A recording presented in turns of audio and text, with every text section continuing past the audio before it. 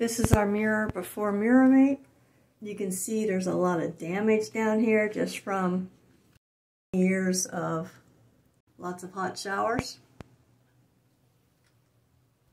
All the instructions come in this bag, and your glue and your corner wedges come in this bag.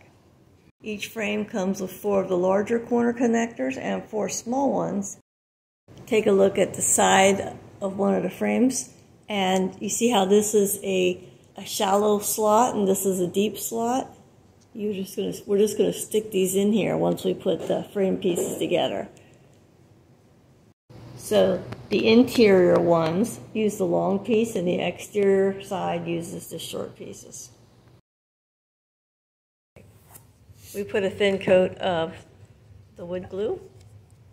We put a thin layer of glue on both sides.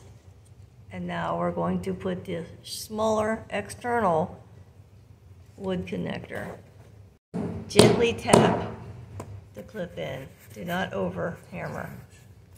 Now you go back and you insert the larger wood connector on all 4 corners.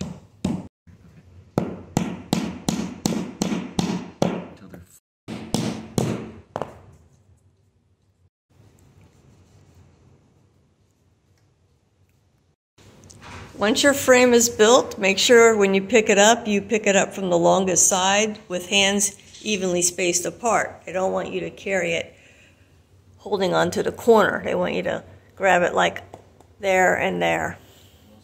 Our frame has to dry for 30 minutes.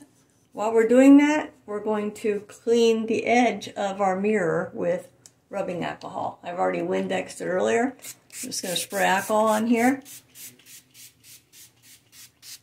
and wipe off any residue.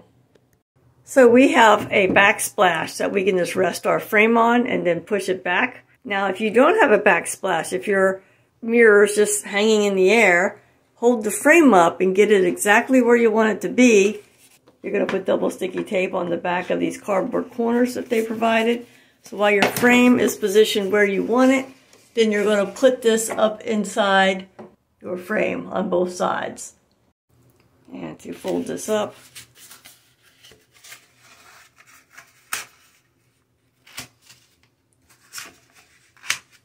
there you go. And then there's your double sticky tape you put on here and here. So we put our frame in place. We have removed the double sticky tape just a couple inches and folded it toward the center.